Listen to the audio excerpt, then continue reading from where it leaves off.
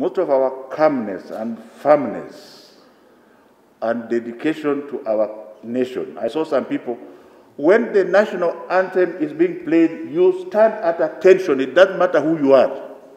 Or get lost and get away from the place where it is being played.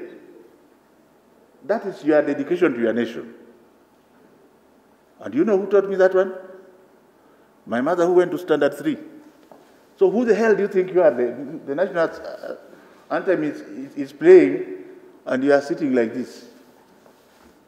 This is what the CBC is going to start teaching our children again.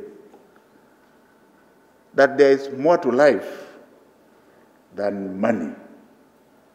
That there is more to life than wealth. That is, there is more to life than theft, especially theft of public properties,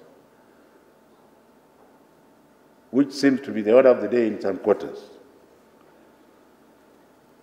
So I would like to, having praised the teachers, I now want to castigate a small number of them.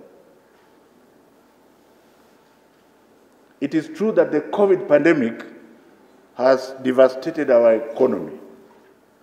There's a large number of people who are off work.